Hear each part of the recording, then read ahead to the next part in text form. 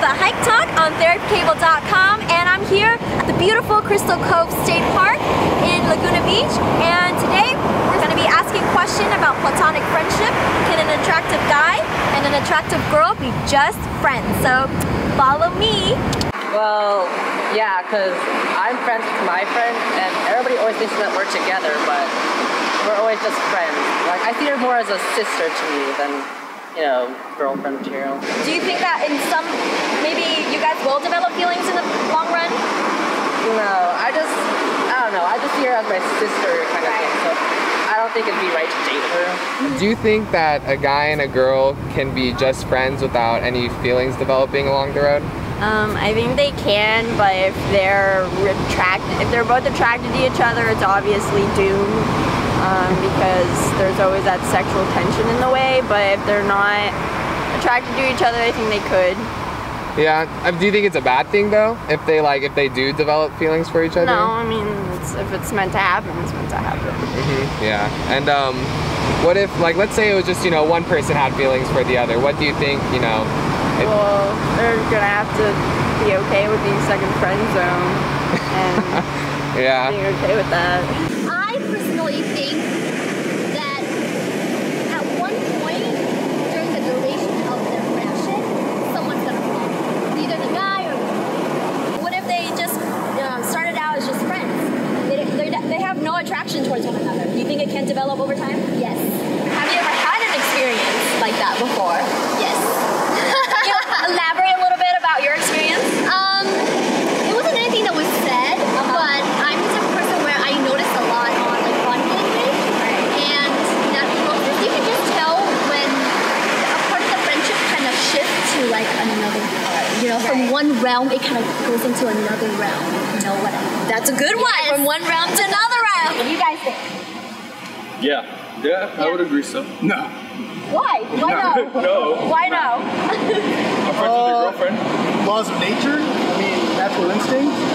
Eventually, I mean, if you're looking for a life partner, one of the most superficial criteria that you have to meet is you got to be attracted to each other. So if you're physically attracted to each other, and then you're, you know, spiritually attracted to each other, then that's a romantic relationship waiting to happen.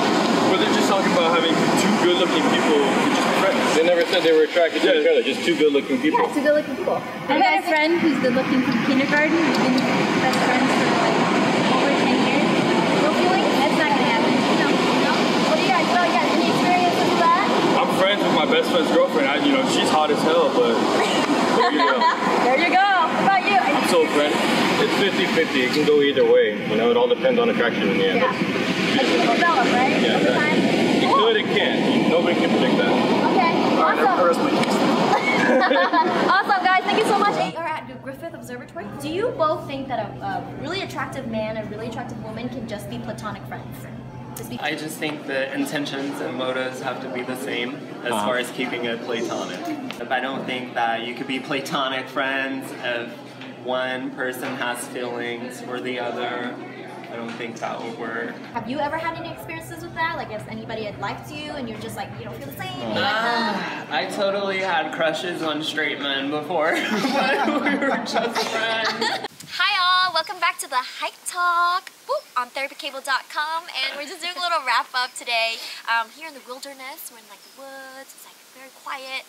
It's beautiful out here. It's really beautiful and cold.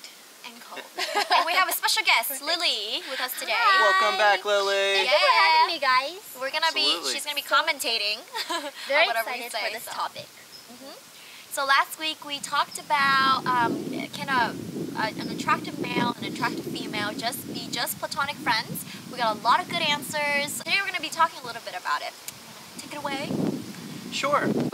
Based on what we've looked at as far as research, it seems that that's really based on an old-fashioned idea that the woman stays home and the men's out working, doing whatever, and the only time they interact together would be to further a romantic relationship. And that's not the case anymore. You know, I personally have a lot of very close friends, both of you. It all depends how you go into that situation as well.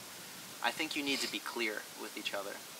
I definitely agree with that. I mean, our friendship, as you mentioned, it's more of like we see you as the protector, you know, of our friendship, and it's really solid and I'm happy to protect you, ladies. yes, so we feel that way. And some of the relationships, even when I see and talk to my guy friends, I feel like it's more of like a sibling type of relationship too. You know, just feeling very comfortable with each other, that I can share anything with them, and they have my back. And so I don't see anything more than that. But it's a nice, comfortable relationship. Yeah. Yeah, and it's a good thing you brought up the point about, you know, being a protector, because actually, according to research by Bleske and Bus in 2012, it supports the notion that men and women may sometimes have very different goals and desires in opposite-sex friendships. But more specifically, men appear to be more likely to look at opposite-sex friends as potential sexual and romantic partners, whereas women, in contrast, tend to prefer non-sexual friendships because it provides protection and resources. So, you know, as I think psychologically speaking, you know, with us women go in, we tend to be like, oh, we want a companion, we want somebody to support us, to protect us, somebody to like be there, somebody to like, you know, be there right when we need some help, or like I'm like stranded somewhere, I can call one of my guy friends or something to pick me up. I think it's more of like that, whereas the male friend tends to develop feelings more than the woman, or when you're comfortable in your friendship and you're being yourself, the other person tends to develop feelings, which then can lead to like awkwardness, so you'd have to solve that out within your relationship.